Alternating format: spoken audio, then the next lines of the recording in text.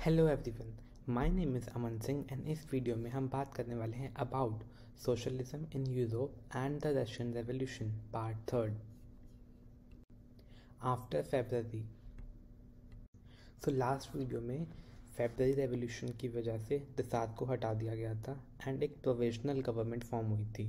अब problems in provisional government, अब उस गवर्नमेंट में प्रॉब्लम्स क्या आई? Army officials, landowners and industrialists were influential in the provisional government. So army officials, landowners and industrials ये बहुत जल्दी और बहुत आसानी से इन्फ्लुएंस हो जाते थे और बहुत आसानी से इन्फ्लुएंस करते थे, मतलब ये।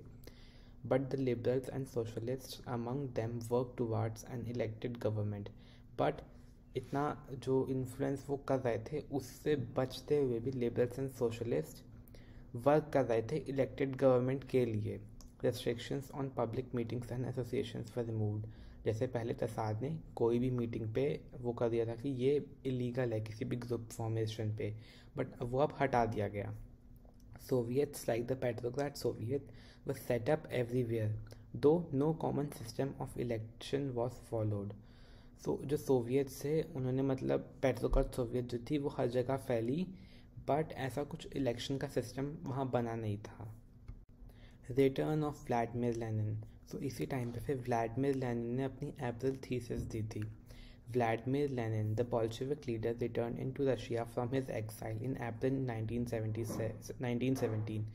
वो अपने एक्साइल से वापस आ गए कंट्री में। Bolsheviks had opposed the war since 1914, मतलब उन्होंने एंड उनके ग्रुप बोल्शेविक्स ने हमेशा से वॉर को अपोज किया था कि वॉर नहीं चाहिए। He felt it was time for Soviets to take over the power. अब वो कहना चाहते थे कि अब सोवियट्स को पावर ले लेनी चाहिए। The April thesis. So April thesis में व्लादिमीर लेनिन ने 3 चीज़ें कही। सबसे पहले एंड द वॉर, वॉर को अब ख़त्म कर दो। Land B transfer to the peasants, किसानों को ज़मीन दे दो। And nationalism of banks, banks अब नेशनलाइज्ड हो जाएं। ये 3 जो मांगे थी ये वो व्लादिमीर लेनिन ने की थी। किस चीज़ के लिए? एक जो नेशन है उसमें अच्छाई लाने के लिए। एंड इसे क्या हम कॉल करेंगे? April thesis. क्या? April thesis. Lenin also argued that Bolshevik party should rename itself the Communist Party to indicate its new radical aims. Many in Bolshevik parties were initially surprised by April thesis. Lenin ने कहा कि अब जो हमारी ये party है Bolshevik party, इसको हम कम्युनिस्ट पार्टी बनाकर अपना एक नया एम सेट करेंगे, radical M. Many in Bolshevik parties, बहुत सारे लोग सरप्राइज थे अप्रैल थीसिस को देखकर। एंड उन्होंने सोचा कि they thought it was not the right time for socialist revolution and the provisional government needed to be supported. उन्होंने बोला अब किसी और रेवोल्यूशन की ज़रूरत अभी तो नहीं है, अभी हमें सिर्फ प्रोविजनल गवर्नमेंट को सपोर्ट करना चाहिए। बट जब उन लोगों ने देखा कि क्या डेवलपमेंट्स किए इसके बाद, तो उनका भी एक एटीट्यूड चेंज होने लगा। But the letter developments of the subsequent months change their attitude. Growing movements, various factory committees were formed, trade unions grew in number, soldiers committees were also formed. तो अब क्या क्या हुआ? बहुत सारी फैक्ट्री की कमिटीज़ बनने, मतलब बहुत सारी कम्युनिटीज़ हर जगह बनने लगी। सोल्जर्स की कम्युनिटीज़, ट्रेड यूनियंस बढ़ने लगे एंड बहुत सारी फैक्ट्री की कमिटीज़ भी फॉर्म हुई। As the provisional government saw growing Bolshevik influence, it decided to take stern measures. The government resisted attempts by workers to run factory and began arresting leaders. Popular demonstrations staged by the Bolsheviks in July 1917 were suppressed. Many Bolshevik leaders had to go into hiding or flee. अब जो provisional government form हुई थी उसने जब देखा कि Bolsheviks इतने सारे ग्रुप्स फॉर्म कर रहे हैं, तो कंट्री की भलाई के लिए ही उन्होंने मतलब बहुत अच्छे अच्छे मेजर्स लेने लगे। जैसे उन्होंने उनके लीडर्स को पकड़ लिया, मतलब ये सब सही नहीं था, बट उनका जो इरादा था वो भी गलत नहीं था। Peasants in the country side, अब किसानों के साथ क्या हुआ कंट्री साइड में? Peasants and there socialist leaders pressed for a redistribution of land committees were formed. Encouraged by revolutionaries, peasants seized land between July and September in 1917. अब land के लिए दोबारा झगड़ा होने लगा। पीजेंट्स और सोशलिस्ट लीडर्स के बीच में लैंड डिवाइडेड थी। उन्होंने बोला कि अब दोबारा रीडिस्ट्रीब्यूट करो लैंड, क्योंकि किसी को कम मिली होगी, किसी को ज़्यादा मिली होगी। लैंड कमिटीज़ वर फॉर्म्ड, अब लैंड की भी कमिटीज़ फॉर्म हो गई। Encouraged by revolutionaries, peasants seized land. Peasants ने finally land ले ली July and September in 1917. Finally उन्होंने land ले ली. The Revolution of October 1917. अब फाइनली एक और रेवोल्यूशन हो ही गया. और हुआ क्या, जो प्रोविजनल गवर्नमेंट थी एंड जो बॉल्शेविक्स थे उनके बीच में जो रायट्स चल रहे थे उनकी वजह से अक्टूबर रेवोल्यूशन हुआ. As the conflict between the provisional government and the Bolsheviks grew, Lenin feared the provisional government would set up a dictatorship. In September, he began discussions of an uprising against the government. Bolshevik supporters in the army, Soviets and factories were brought together. जब Lenin ने ये सारे देखे झगड़े तो उन्होंने सोचा कि कहीं प्रोविजनल गवर्नमेंट दोबारा से डिक्टेटरशिप स्टार्ट ना कर दे. तो उसने फिर धीरे धीरे लोगों को उकसाना कह सकते हो आप शुरू किया एंड अपना एक ग्रुप फॉर्म करने लगा वो बोल्शेविक्स का. आर्मीज, सोवियट्स एंड फैक्ट्रीज वर्कर्स उसमें आने लगे. Planning for scissor. On 16th October 1917, Lenin persuaded Soviet and the Bolshevik Party to agree to a socialist seizure of power. Under Leon Trotsky, a military revolutionary committee was appointed. The date of the event was kept a secret. So, Lenin ने ये बोला कि हम साथ में मिलके power को seize कर लेते हैं ताकि हम उसका एक अच्छा यूज़ कर सकें. अंडर लियोन ट्रोत्स्की, ये एक मिलिट्री रेवोल्यूशनरी हैं, उन्होंने एक कमेटी फॉर्म की, military revolution committee MRC. And जो रेवोल्यूशन का डेट था अक्टूबर रेवोल्यूशन का उसको एक सीक्रेट ही रखा गया. 24th October, the uprising began. Sensing trouble, Prime Minister Kerensky left the city to summon troops. जो प्राइम मिनिस्टर थे वहाँ के प्रोविजनल गवर्नमेंट के, उन्होंने सिटीज़ को छोड़ा एंड वहाँ पे ट्रूप्स बुला लिए. Military man loyal to the government seize the buildings of 2 Bolshevik newspapers. जो लोग लॉयल थे प्रोविजनल गवर्नमेंट के उन्होंने 2 बॉल्शेविक न्यूज़पेपर्स के प्रेस को सीज कर लिया. प्रोम government troops were sent to take over telephone offices and protect the winter palace. और बहुत सारे ट्रूप्स को विंटर पैलेस को बचाने के लिए भेज दिया गया. Response bye MRC, military revolution committee. The MRC ordered it's supporter to seize government office and arrest of ministers. अब जो आर्मी जो MRC के साथ थी उसने भी एक ऑर्डर दे दिया कि गवर्नमेंट ऑफिस को सीज कर लो. The ship aurora shelled the winter palace. एक शिप है ऑरोरा, उसने विंटर पैलेस के ऊपर गोलियां दागना शुरू कर दिया. Shelled. By the nightfall the city was under MRC's control and the minister had surrender. MRC के अंडर फाइनली गवर्नमेंट आ गई एंड मिनिस्टर्स को सरेंडर करना पड़ा. अब रेवोल्यूशन में MRC जीत गया. सो outcomes of October revolution. At a meeting of all the Russian Congress of Soviets in Petrograd, the majority approved the Bolshevik action. There was heavy fighting, especially in Moscow, but by December, the Bolsheviks controlled the Moscow-Petrograd area. So, एक meeting रखी गई. फिर meeting से यही हुआ कि अब बॉल्शेविक्स ही control करेंगे रशिया को. What changed after October? अब रेवोल्यूशन के बाद क्या क्या चेंजेस आए उनके लाइफस्टाइल में. Industry and banks were nationalized. Land was declared social property and peasants seized the land of nobility. Banned the use of old titles of aristocracy. Enforced the portions of large houses arc to family requirements. जो Lenin ने अपनी Apple thesis में बोला था वो सब तो उन्होंने किया ही, और उन्होंने लैंड भी इन्फोर्स कर दी फैमिली रिक्वायरमेंट्स के हिसाब से.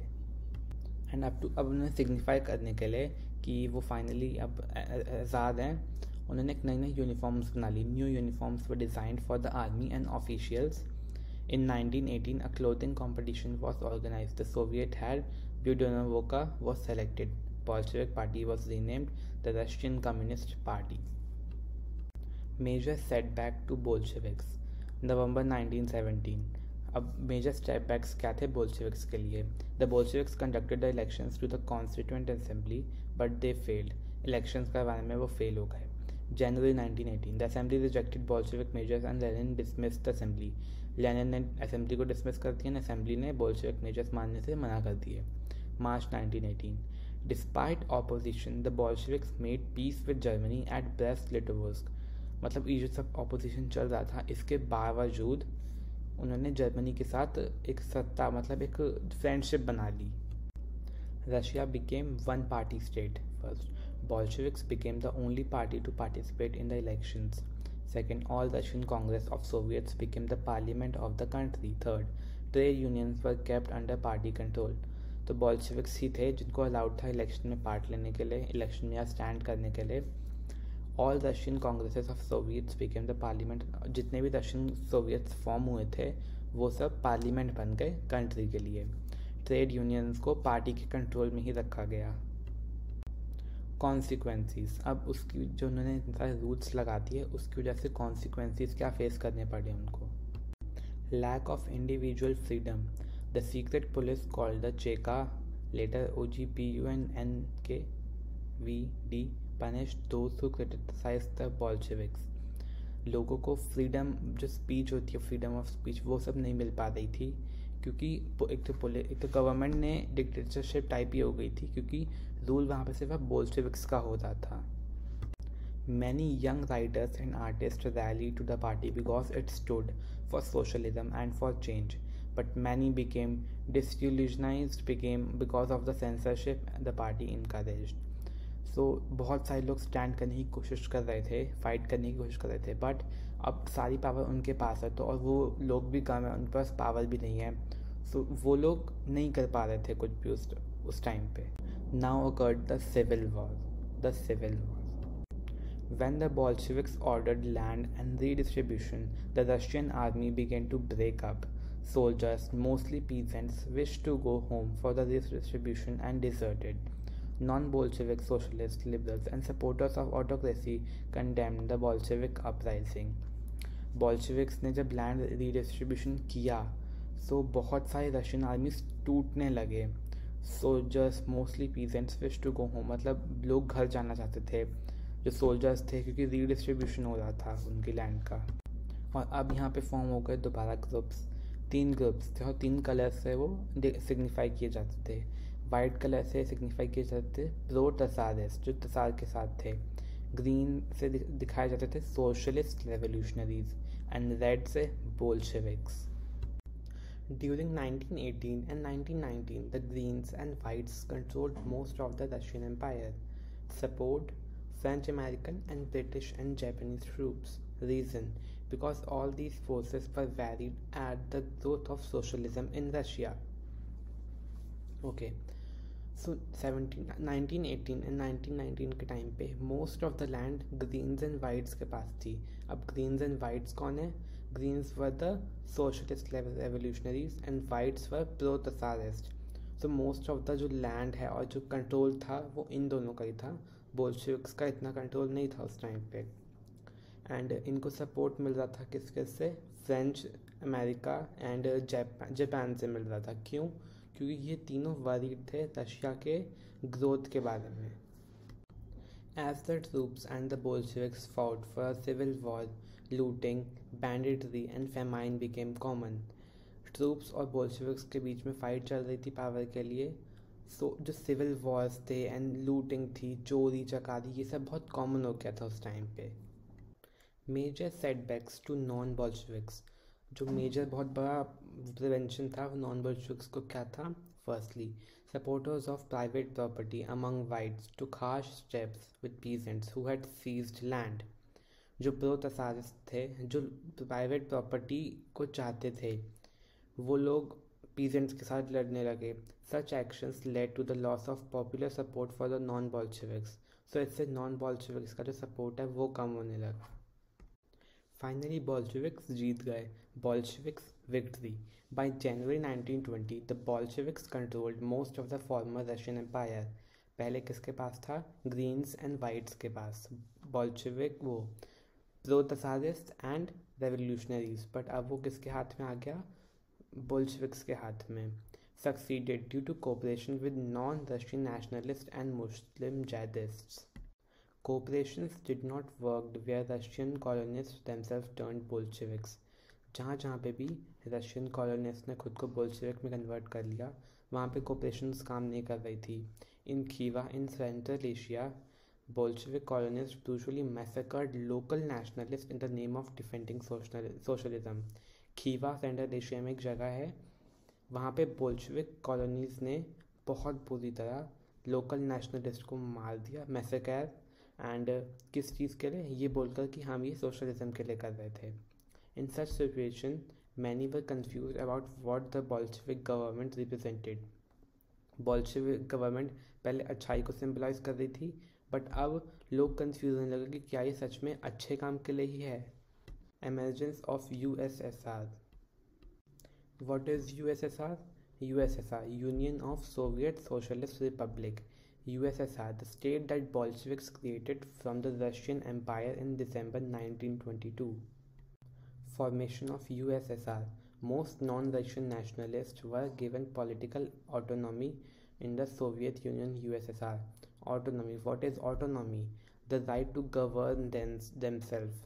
So बहुत सारे नॉन रशियन नेशनलिस्ट थे जिनको पॉलिटिकल ऑटोनॉमी, पॉलिटिकल राइट मिल गया सोवियत यूनियन में, यूएसएसआर में। What were the drawbacks या फिर disadvantages? Bolsheviks forced the local government to follow unpopular policies. For example, harsh discouragement of nomadism. What is nomadism? People who move from one place to another to earn their living. So Bolsheviks force करते थे वो local government को unpopular policies को follow करने के लिए, जैसे कि नोमैडिज्म को हटाना, वो लोग जो इधर से उधर घूमते थे अर्निंग के लिए। Attempts to win over difficult nationalist were only partly successful. Making a socialist society. A process of centralized planning was introduced. Bolsheviks kept industries and banks nationalized. Peasants were permitted to cultivate the land that had been socialized. So उन्होंने ये चीज़ें कर दी कि उन्होंने banks को nationalise कर दिया, जो कि एप्पल थीसिस में था, एंड उन्होंने पीजेंट्स को लैंड दे दी, जो कि वो भी एप्पल थीसिस में था, एंड वॉर तो ओवर हो ही गई थी। 5 year प्लान वॉज अडॉप्टेड। एक प्लान लाया गया, 5 year प्लान अडॉप्ट किया गया क्योंकि उन्हें सोशलिज्म लाना था। Officials assessed how the economy could work and set targets for a 5 year period. उन्होंने क्या किया, कुछ कुछ चीज़ें रख ली कि हमें अगले 5 सालों में ये चीज़ें करनी है। In the first 2 plans, 2 plans create कर गए, 1927 to 1932 एंड 1933 to 1938। गवर्नमेंट ने बोला कि इन 5 सालों के गैप में हम all prices to promote industrial growth, हम एक प्राइस फिक्स कर देंगे गवर्नमेंट की साइड से to promote industrial growth. Now what were the advantages of this 5 year plan? Centralised plannings led to economic growth. Centralised planning से economic growth हुआ। Between 1929 and 1933 industrial production increase by 100% in the case of oil, coal and steel. जो ratio था 100% तक increase हो गया था उनका production, किस चीज़ का? ऑयल, कोल एंड स्टील का। New factory cities came into being, नई नई फैक्ट्रीज एंड सिटीज़ आने लगी। And extended schooling system developed and arrangements were made for factory workers and peasants to enter universities. Workforce को अच्छा करने के लिए एक एक्सटेंडेड स्कूलिंग सिस्टम भी बनाया गया। क्रीचीज वर established in factories for the children of women workers. क्रीचीज area होते थे बच्चों के लिए जो वुमेन वर्कर्स हैं, ताकि वहाँ पे वो अपने बच्चों को छोड़ के जा सकें। Cheap public health care was provided, मतलब बहुत कम पैसे में बहुत सारी चीज़ें मिलती थी, चीप था बहुत पब्लिक हेल्थ जो वहाँ पे था। Model living quarters were set up for workers, मतलब उन्हें घर दिए गए रहने के लिए। Insult, since government resources were limited the effect of all this was uneven, मतलब काफ़ी अनइवन सा रिजल्ट आया था क्योंकि वहाँ पे रिसोर्सेज कम थे, वॉर से उनके रिसोर्सेज भी ड्रेन हो गए थे। Now a coin has also 2 sides, हर चीज़ के एडवांटेजेस एंड डिसएडवांटेजेस होते हैं। So what were the disadvantages? हमेशा की तरह पुअर वर्किंग कंडीशंस, उनको घर तो दिए गए बट जहाँ पे वो वर्क करते थे वो कंडीशंस अच्छे नहीं थे। इन मैजिनेटोर्गोस construction of steel plant was achieved in 3 years। Workers lived hard lives. Regions, 550 stoppages of work in the first year alone, मतलब अनएम्प्लॉयमेंट भी हो रहा था। People had to climb from the 4th floor in order to go to toilet, ये कुछ problems थी जो आई थी। Stalinism and collectivization. Disasters of collectivizations of agriculture. By 1927 and 1928, the towns in Soviet Russia were facing an acute problem of grain supplies. Government fixed grain prices, but the peasants refused to sell their grain to government buyers at these prices. अब खाने की कमी होने लगी। हुआ क्या, government ने price fix कर दिया था कि इस प्राइस में सबको अपनी अपनी ग्रेन्स बेचनी होगी, बट वो प्राइस बहुत कम था एंड पीजेंट्स ने मना कर दिया कि हमने जिस ग्रेन को उगाने में इतनी मेहनत की है, हम इसको सिर्फ इतने में नहीं बेचेंगे। Joseph Stalin headed the party after the death of Lenin. Lenin की डेथ के बाद जो उनकी पार्टी थी बोल्शेविक्स की, वो जोसेफ स्टालिन ने ही कवर किया था। Introduced firm emergency measures. और उनका क्या मानना था, rich peasants and traders in the country side were holding stocks in the hope of higher prices. उनका मानना था कि जो अमीर पीजेंट्स एंड ट्रेडर्स हैं वो चीज़ों को स्टॉक कर रहे हैं फूड ग्रेन्स को, ताकि उनको उसके लिए हायर प्राइजेस मिल सके। Speculations had to be stopped and supplies confiscated. सो उनको ज़बरदस्ती ग्रेन्स उनसे लेनी पड़ी। Measures adopted for practising collectivisation. In 1928, party members toured the grain producing areas, supervising enforced grain collections. तो बहुत मतलब फिक्स्ड कर दिया कि ग्रेन्स आपको हम देनी ही पड़ेंगी, और बहुत अच्छे से सुपरवाइज किया गया। Raided कुल्लक्स and suggested कलेक्टिवाइज farm. कुल्लक्स होते थे वहाँ पे जहाँ पे वो रखे जाते थे ग्रेन्स, तो उन्होंने उन्हें रेड करना स्टार्ट कर दिया। Argued grain storages were partly due to the small size of holdings. Elimination of कुल्लक्स necessary establish state control large farms. बड़े बड़े फार्म्स में भी उन्होंने रेड करना शुरू कर दिया। स्टालिन्स collectivisation programme. From 1929 the party forced all peasants go cultivate on collective farms. उन्होंने बोला कि कलेक्टिव फार्म्स पे आपको उगाने पड़ेंगे grains. The bulk of land and implements were transferred to the ownership of collective farmers. Peasants worked on land and the kolkhoz profit was shared। मतलब सबको बराबर बराबर उनके वर्क के अकॉर्डिंग प्रॉफिट दिया जाता था पीजेंट्स में। Peasants resisted collectivization। Enraged peasants resisted the authorities and destroyed their livestock। गुस्से में आके कुछ पीजेंट्स ने अपने ही लाइफ स्टॉक्स को डिस्ट्रॉय करना शुरू कर दिया। Between 1929 and 1931 the number of cattle fell by 1/3। उनका जो लाइफ स्टॉक था वो भी 1/3 हो गया, क्योंकि वो लाइफ स्टॉक को डिस्ट्रॉय करने लगे।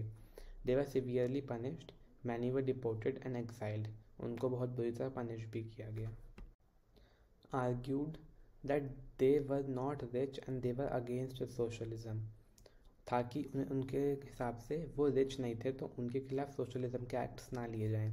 रिजल्ट, स्टालिन्स गवर्नमेंट ने कुछ लोगों को तो इंडिपेंडेंट कल्टिवेशन अलाउड कर दिया, बट वो बहुत अनसिम्पैथेटिकल हो गया उनके अगेंस्ट। कॉन्सिक्वेंसेस, इस प्रोग्राम की बाद भी बहुत जल्दी क्रॉप्स का जो प्रोडक्शन था वो इंक्रीज़ नहीं हुआ। The bad harvest of 1930 and 1933 led to one of the most devastating famines. Over 4 million died. एक फेमाइन आ गया क्योंकि क्रॉप्स डिस्ट्रॉय हो गए, और जिसकी वजह से 4 million पीपल की डेथ हो गई। Criticism, स्टालिन्स own government criticise the collectivisation programme. Stalin के खुद के लोग उसके इस प्रोग्राम को गलत बोलने लगे। Stalin and his सिंपैथाइजर्स charge these critics with conspiracies against socialism. उन्होंने सोशलिज्म के खिलाफ होने के कारण इन लोगों को, इन क्रिटिक्स को चार्ज कर दिया, अक्यूज़ कर दिया। Accusations were made. Bye 1939 over 2 million were in prisons और लेबर कैंप्स। जो ये क्रिटिक्स थे इनको लेबर कैंप्स या प्रिजन्स में डाल दिया गया। A large number were forced to make false confessions under torture and were executed। false confessions दिलवा के उनको टॉर्चर करके एग्जीक्यूट कर दिया गया। The global influence of the Russian Revolution and the USSR। Spread of socialism by Bolsheviks। In many countries, communist parties were formed like the Communist Party of Great Britain। अलग अलग countries में communist parties form होने लगी, जैसे कि great Britain में communist party form हुई थी। दे encouraged colonial people to follow their experiment। Non-Russians from outside the USSR participated in the Conference of the Peoples of the East। The Bolshevik founded Comintern and International Union of Pro-Bolshevik Socialist Party। मतलब ये अलग अलग जगह से protest हो रहे थे, जो कि हो रहा था, स्टालिन जो कर रहा था। Some received education in the USSR's Communist University of the Workers of the East. By the Second World War, the USSR had given socialism a global face and world stature. So हुआ क्या, उन्हें education देने लगे USSR की communist university में.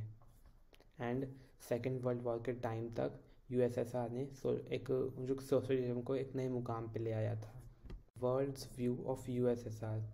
In the world socialist movement too, it was recognized that all was not well in the Soviet Union. अलग अलग socialist लोगों ने भी रियलाइज़ करना स्टार्ट किया वर्ल्ड में कि सब कुछ सही नहीं था सोवियत यूनियन में. A backward country had become a great power. इतनी बड़ी बैकवर्ड कंट्री अब इतनी बड़ी पावर बन गई है. The poor were being fade but it denied the essential freedoms. Poor को खाना तो मिल रहा था बट उनको एसेंशियल फ्रीडम्स उनके मना कर दिए गए थे to its citizens and carried out developmental projects through repressive policies. And काफ़ी repressive policies थे. तो जो पहले बोल्शेविक्स चाहते थे अब उसका ऑपोजिट होने लगा था. By the end of the 20th century, the international reputation of the USSR as a socialist country had declined. The ideas of socialism were rethought in a variety of different ways in different countries. So USSR को गलत ठहरा दिया गया क्योंकि उसकी reputation धीरे धीरे decline होने लगी. एंड अलग अलग कंट्रीज़ में फिर वेराइटी ऑफ डिफरेंट वेज में जो है सोशलिज्म के आइडियाज़ फैलने लगे. Now here is a comparison of socialism, communism and what are the similarities. Socialism, it suggests that contributions made by everyone according to their ability but they get back according to their size of the contribution. जितना जिसने contribute किया उसको उतना उसका profit मिलता है.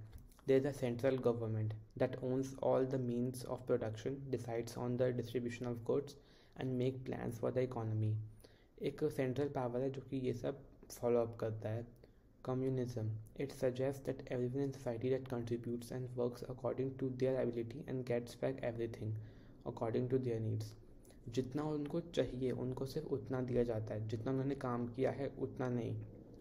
There is no government because everything is owned collectively by every member of society.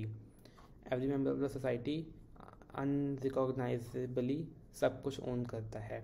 Similarities, even distribution of wealth. दोनों में ही distribution of wealth तो even हो रहा है. Centralized control of economic power and एक centralized control हो रहा है economic power का. बट आपको क्या लगता है कौन सा ज़्यादा बेटर है?